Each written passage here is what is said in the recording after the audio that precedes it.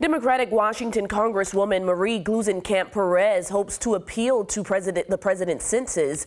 In a statement, she stopped just short of explicitly saying he should drop out.